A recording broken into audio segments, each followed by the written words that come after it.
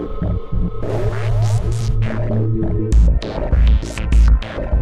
are the Atheist Nomads, bringing you history, science, politics, religion, and interviews with leaders in the atheist community. Not all those who wander are lost. Welcome to a special episode of Atheist Nomads. We are breaking with the normal schedule. This is coming out on Tuesday instead of the normal Thursday, and some of the normal episode that would have been out this week will still be coming out on Thursday. I am Dustin. Yeah. Joining me as always is Wesley. Hello, everybody. And we are joined by Conor Robinson, the Program Director for the Humanist Service Corps, serving in Ghana. Shit. Welcome. Hey, everyone. Yeah. Thank you. This is the first time we're talking to somebody who is not in Britain, Australia, or the U.S. Yeah. All places with reliable high-speed internet. Yeah. This is true. Very true. I'm actually surprised that this is coming through okay at the moment. Yeah. Yeah. So we are, and it's also 12:50 your time. So after midnight. So we're sorry about that. We won't waste your time.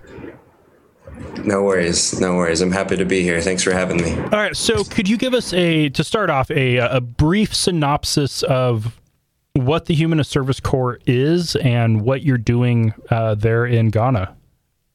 Yeah, I can try. Although it's a rather large project. So the Humanist Service Corps is the first and right now the only international volunteering program guided by the values of humanism. And that is to say, it's right now the only volunteering program that is explicitly intended to provide a service opportunity for the non-religious. Okay. And so that's, the thrust of it. But the way we go about doing things is also, we think, pretty important too. So it's intended to be culturally responsible volunteering that supports existing grassroots movements. And so the first one we picked is a women's rights organization in the northern region of Ghana. And that's why I'm talking to you at, nearing 1 a.m. because I'm over in Ghana with the first team of Humanist Service Corps volunteers supporting that Ghanaian women's rights organization. And is this a long-term project, or is this a short-term trip? No, it's definitely long-term. That's part of what we think culturally responsible service means. So this first team and subsequent teams for the foreseeable future will all be year-long commitments. But our sort of umbrella commitment as an organization to this women's rights group in northern Ghana is for the foreseeable future, probably at least a decade, if not more. Oh, that's pretty badass.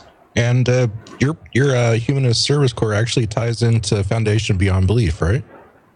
Exactly. Yeah, we're not a separate nonprofit. We are a program of Foundation Beyond Belief.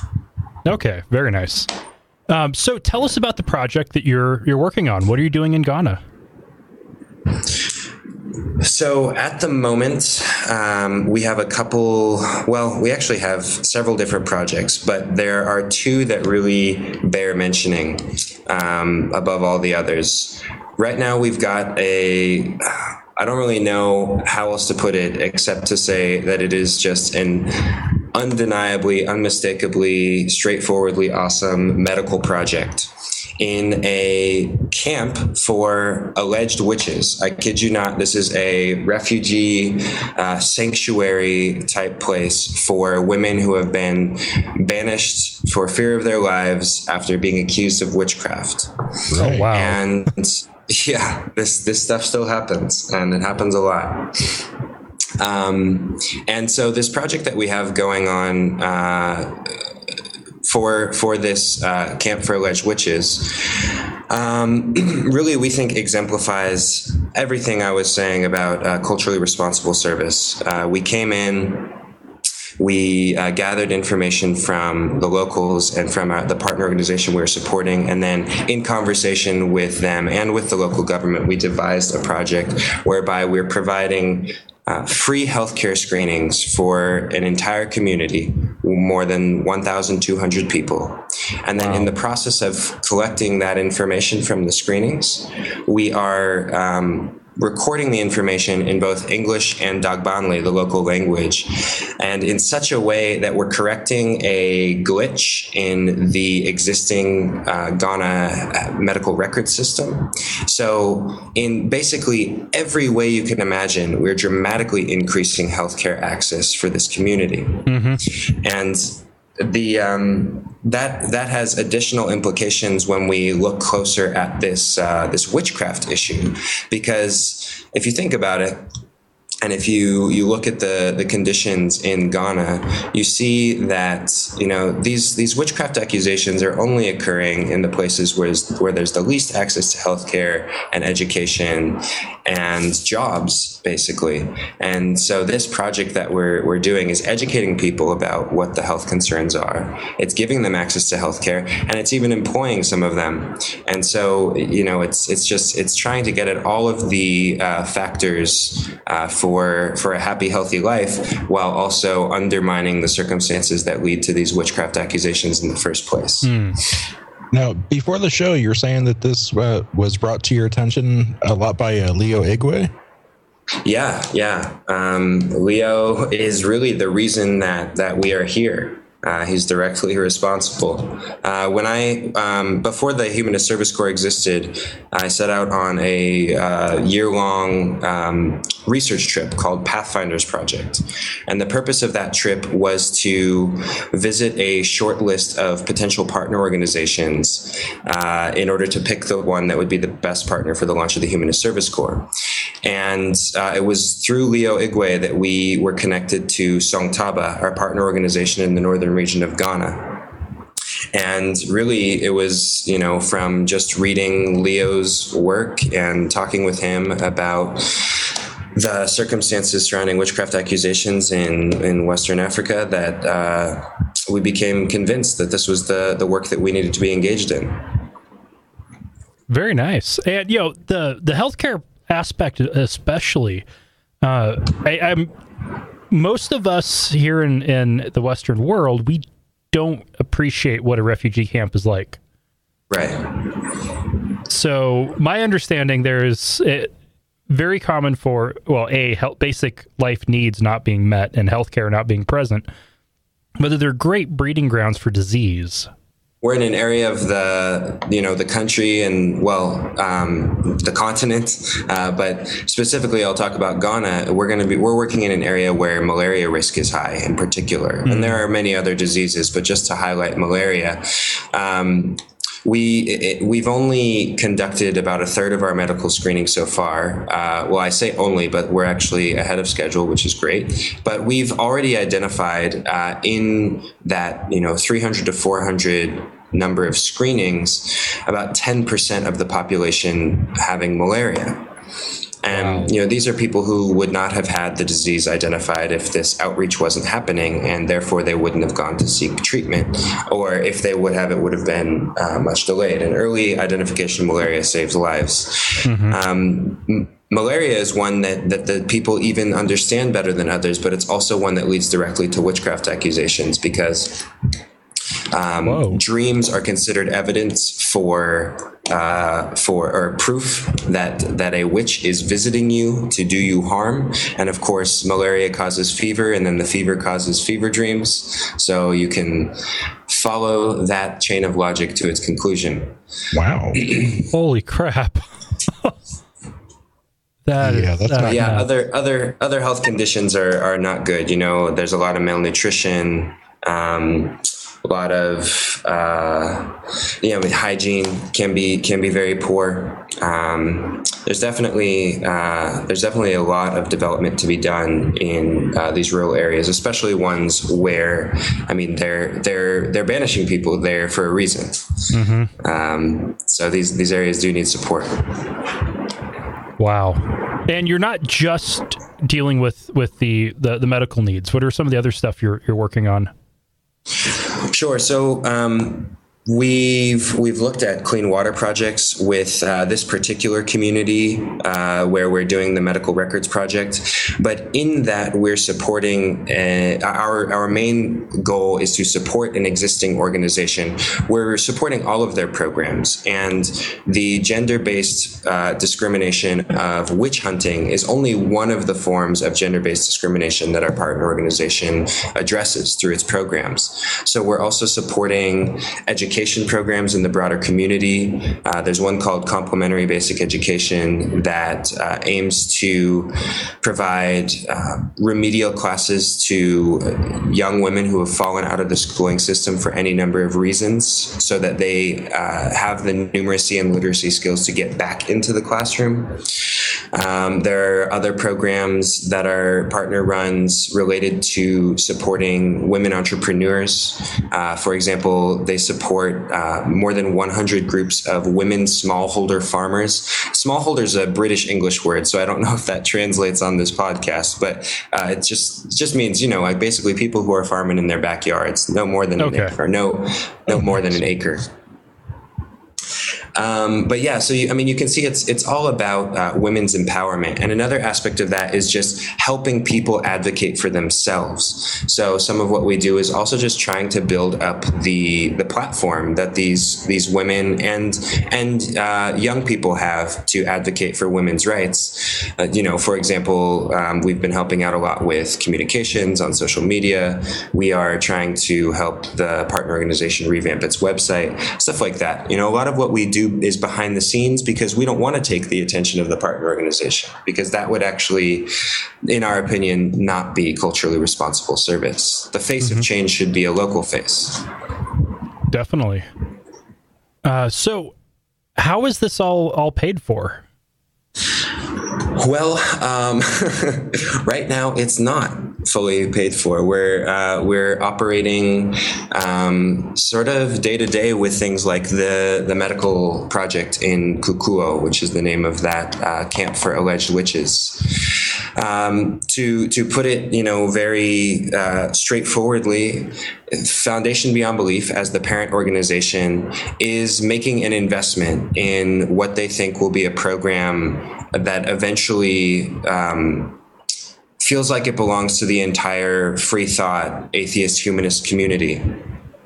But there's going to come a time soon, well, maybe it's already here, I hope, that we begin seeing more and more of the movement, more and more of that community step up to support the Humanist Service Corps. Because, if you look at the health screenings project that we're doing, for example, because we have volunteers in place, after that initial investment in the volunteer, the cost of carrying out the project is actually very small. We're only asking for $5,000 to do more than 1,000 screenings and to completely revamp an entire medical record system.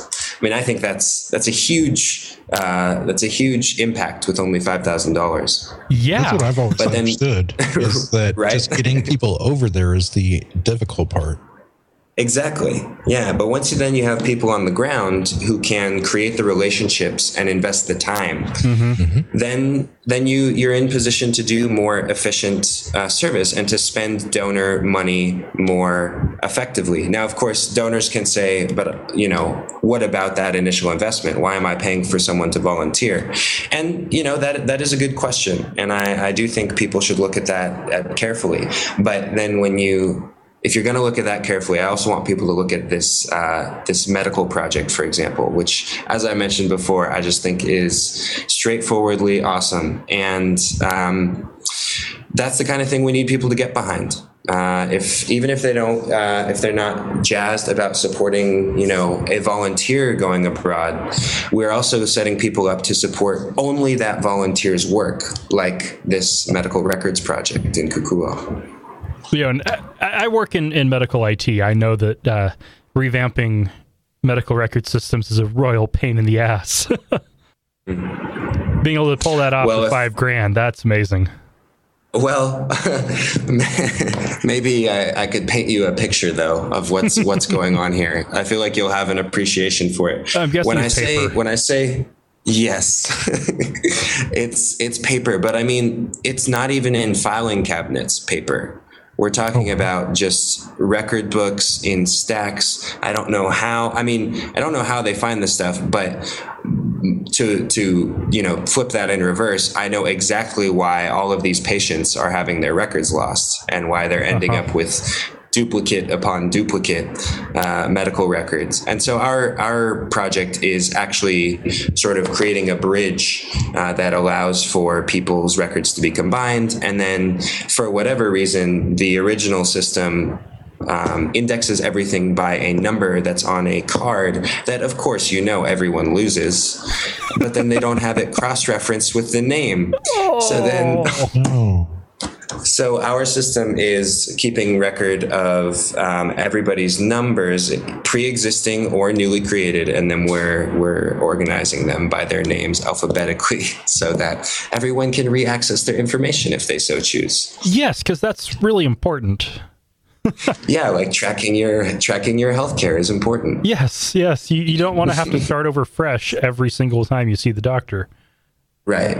And then, of course, they also charge for them to start over fresh every single time. So, and that in Ghana is a major limitation for most people. So, wait, and so they're charging for the health services at this refugee camp for people who've been driven from their homes. Right. So in this particular camp, there's a long history here. A true community has sprung up from the offspring of these alleged witches. Because what happens when these women are banished, because it's almost exclusively elderly women, is that they're sent with caretakers. And so, of course, this is another human rights violation, because then you're not just banishing this elderly woman who can't take care of herself, but then also because this elderly woman can't take care of herself, you are taking a child away from her family and her education and her community, right?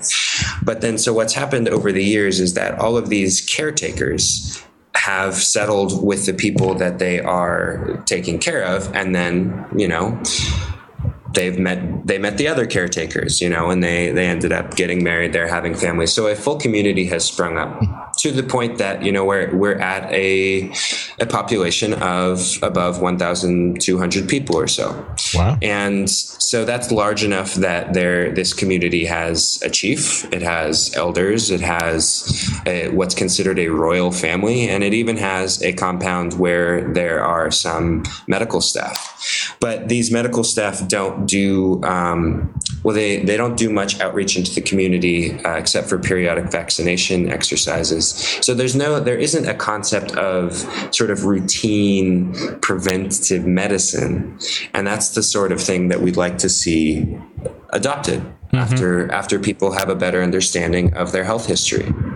Yeah, and doing screening is the start of that. So kudos. Right. Thank you. Holy crap. So they've basically created a tribe of victims of human rights violations. Yeah. I mean, you do see that the population of this camp actually comes from several different existing tribes and communities in the area, and they are united by that alone. They are the victims of human rights abuse. My goodness. Yeah. Are there other camps like this, or? Yeah, so there are 5 camps like this in the northern region. And the interesting thing to note is that the northern region is the only region in Ghana where these camps exist. And in fact, it seems to be the only place in West Africa where these camps exist. And although many people want to see these places shut down, they see the camps as the problem. our partner organization and many other experts here feel that it's actually more just a symptom, right? The problem is the accusations themselves. And when we look at other regions of Ghana and we look at other countries in the larger region of Central West Africa, we see that alleged witches are much more often just killed by mobs, whereas in this area, they are at least permitted to escape to these communities, these camps. So there's a silver lining there, I guess, when you say that these women are living in, utterly deplorable conditions, but they have their lives. But that's why it's been such a difficult thing getting these camps shut down, as the Ghanaian government wants to do, because their original communities aren't safe for them to return to. So how are you just going to shut them down? No, when you talk about witches and Africa, the first thing that always comes to my mind is Helen Ukpabio, and I know she is from Nigeria, but I know she has a wide influence. Is any of that being felt up there, or what's going on? Well, I'm not clear enough on the connections to comment if there's anything direct going on, but I can certainly see a lot of similarities. I mean, there's one of the most powerful churches in Ghana is called the Mount Horeb Prayer Center, and I think Horeb is another name for Sinai. So, biblical references abound in southern Ghana, where the population is predominantly Christian. But so at this prayer center, there are decades of documented human rights abuses against people with mental illness, people who are accused of witchcraft, people who just aren't wanted by their family. I mean, these people are chained to beds or trees, and then the quote unquote treatment they are given is prayer and exorcism. And so this is in southern Ghana, but this reminds me a lot of what I've read about with Helen Ukpabio, where you have the witch children, exactly, because in the South you will actually see the children rather than just elderly women being accused of witchcraft. But where you have someone who's a charismatic figure from a very powerful church bringing in millions of dollars, and where that money is being spent on torture. I mean, they call these places prayer camps, but they're places where torture is occurring. And the crazy thing is that the president of Ghana, for example, is a big fan of the Mount Horeb Prayer Center, which is just mind-boggling to me. People know this is happening. People in power know this is happening. Wow. Sorry for the downer. No, this is stuff that needs to get out to people. Is there any hope to address this, the actual root cause, to get these witchcraft accusations to stop? Well, I think so. I mean, maybe I have to have hope, right? Maybe we all have to have hope in order to keep plugging away. But I think there's a way forward, and I really think that there's a clear connection that can be drawn between increased access to education, healthcare, and jobs, and then a decrease in people, having too many tragedies that they have to explain on stuff they don't understand, with bad explanations, basically, and B, an increase in people's abilities to explain better, right? So they don't have to rely on witchcraft as an explanation, and they have fewer things to try to explain away anyway. So I think that's really the way forward. And if you look at Ghana, even though more than 90% of the population believes in witchcraft, in most of the country, this sort of thing doesn't happen. You don't have the witch hunting. You don't have the mob violence. You might have people, calling or making these wild accusations, but nothing ends up happening after those accusations, like it happens in the northern region. So for me, the analogy, and this might not be considered a fair analogy, but it's good for us to remember that I think in the U.S., it's good for us to remember we're not all that far removed from our own witch hunting, right? No. Yeah. And so the analogy that I like to come up with is not about our own witch hunting, but it's about Americans' belief in ghosts and angels, right? So we know that even many atheists, embarrassment though that may be to some of us, believe in ghosts and angels, right? And we know that a large majority of the country believes in these things, especially if we're talking about angels.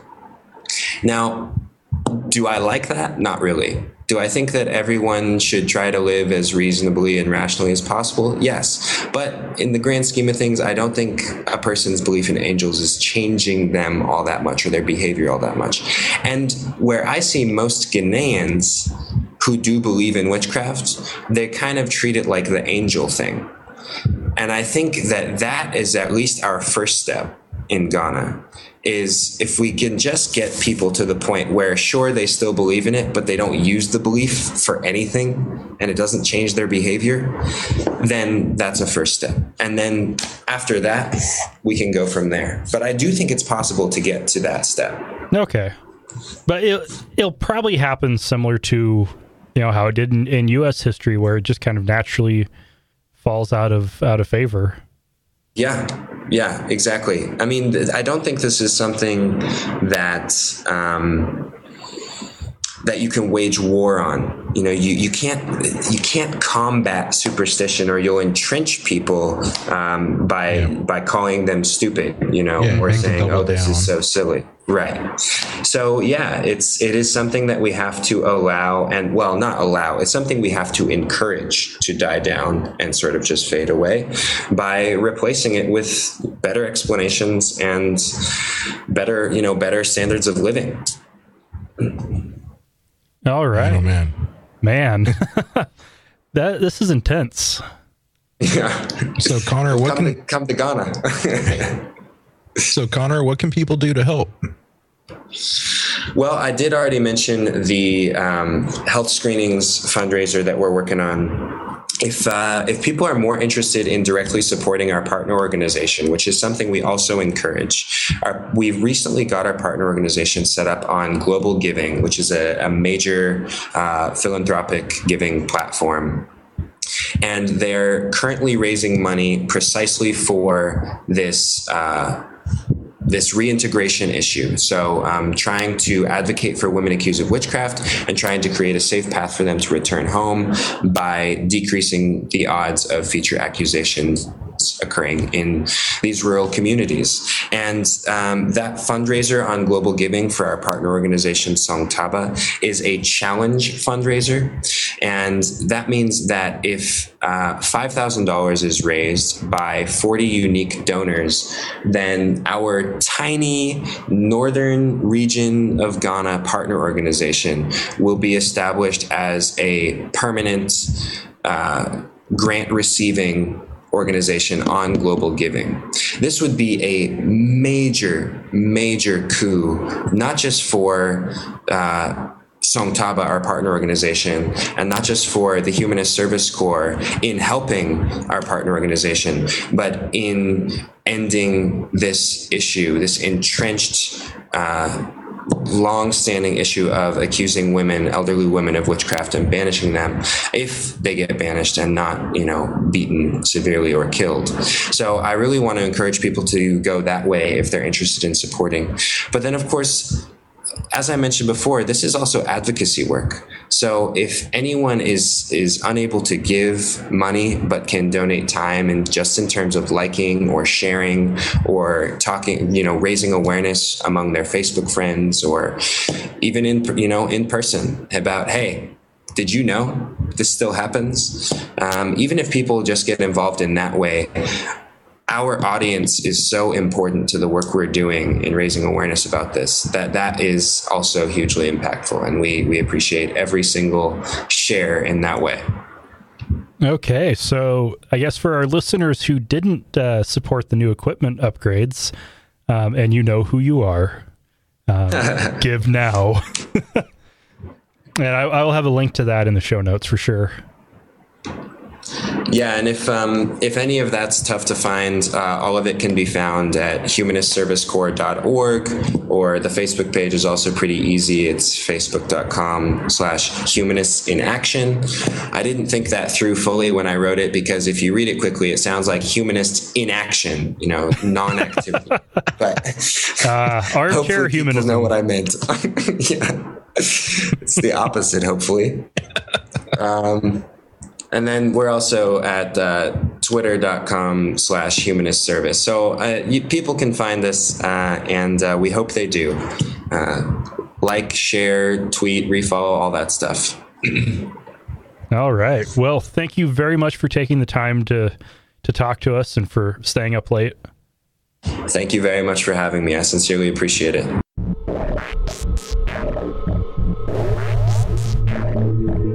Thank you for listening to another episode of Atheist Nomads. You can find show notes and contact information at atheistnomads.com. Follow us on Twitter at Atheist Nomads, and like us on Facebook at facebook.com/Atheist Nomads. Please subscribe to the show in iTunes, Stitcher, or your podcatcher of choice, and while you're there, feel free to leave us a review. Theme music is courtesy of Sturdy Fred. Until next time, this has been the Atheist Nomads.